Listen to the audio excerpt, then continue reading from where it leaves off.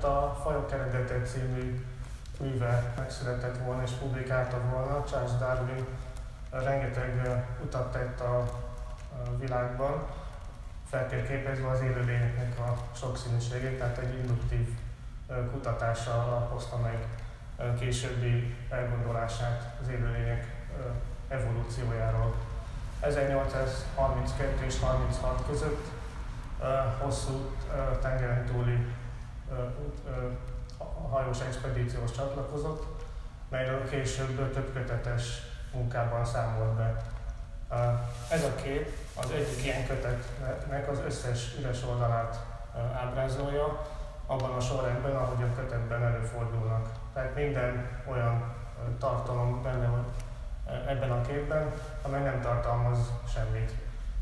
Üres oldalakat látunk egymás után, körülbelül abban a méretben, ahogy ezek a könyvben megjelentek. Ilyen típusú kompozíciókat nagyon sok korabeli Darwin könyvvel elvégeztem, de mindegyik ilyen kompozíció egyetlen könyv összes üres oldalát tartalmazza. Ebben a kötetben egyébként Darwin a tengeren túli utazásán talált halfajtákat foglalta össze, tehát itt most mindent látunk, amit ő nem látott, amit ő nem tapasztalt, tehát a tudásnak egyfajta vakfoltját szemléljük.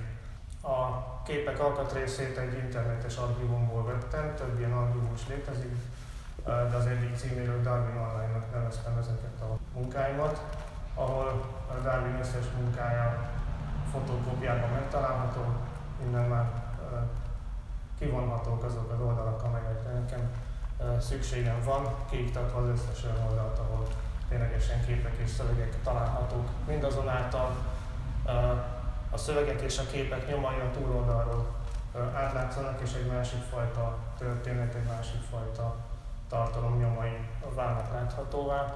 Az a hosszú út, ahogy a korai kiadástól kezdve megőrzésen, könyvtári leltározáson keresztül, végül a digitalizáláson keresztül, és aztán egy újra kinyomtatáson keresztül ideérkezik ebben a formában láthatóvá. Darwin evolúció elmélete egy ugyanolyan rendkívül jelentős paradigmaváltás az emberi tudásnak, mint mondjuk a világegyetem valós működésének a feltárása néhány évszázaddal korábban, vagy éppen az emberi psziché tudattalan rétegének a felfedezése kb. 50 évvel később.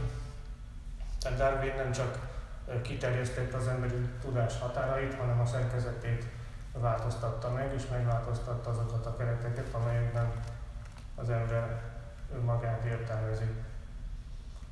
Manapság úgy tűnik, hogy megint ugrik egyet az evolúció, és valamiképpen az emberiség meg a Föld, a természeti környezet elmozdul egymáson, lassan a természet kicsúszik az emberiség alul, úgyhogy ezekkel a munkákkal egy kicsit ezt a fajta gondolkodást jelenítem meg, hogy mi történik akkor, hogyha újra egyfajta teremtésként gondoljuk el a világot.